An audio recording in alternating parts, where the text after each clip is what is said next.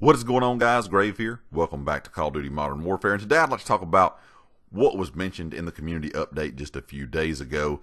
Now, this was mainly focused on some of the issues that 1.13 brought to the game, but they did talk about two new modes coming to the game, and they did kind of state this as soonish. They did not say what date or what day these would be coming specifically.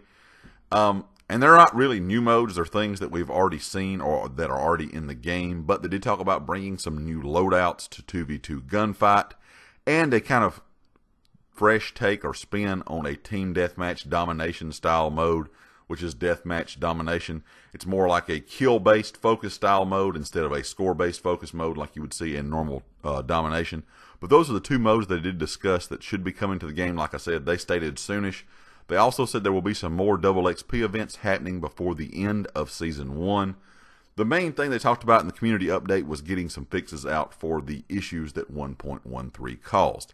It seems that most of the issues now are just localized to the PS4 community. It seems like Xbox and PC are not having issues anymore, but a lot of PS4 players are still stuck in that Spec Ops loop that's just where every time you load up the game, Spec Ops needs to re-download. Some people are still stuck in the loop, as I was with the issue of the update trying to re-download over and over. Some people have had to download like 70-something gigs. So it's just been a big problem. Some people can get back in the game after several times of downloading this, and some people cannot. So they said they're still working on an update or a fix for this. So I'm assuming that is why they said these new modes will be coming out soonish. I figure if they have some type of fix for the problems that 1.13 caused, we will probably get a new update this week to fix those issues before they release anything else. We'll kind of have to wait and see. They have not stated that that is what they're doing. That is kind of my take on it. We'll have to kind of wait and see, like I said, exactly what happens in the upcoming days.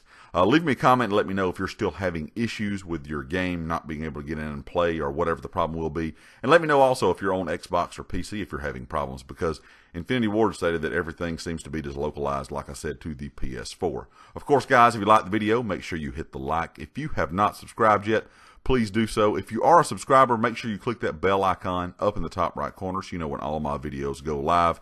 If you do have a chance, share the video. It does help out the channel a lot. And of course, check out the affiliate here on the channel, GT Racing. They sell gaming chairs and office chairs. All their information is linked down in the description. And I'll catch you next time. Peace.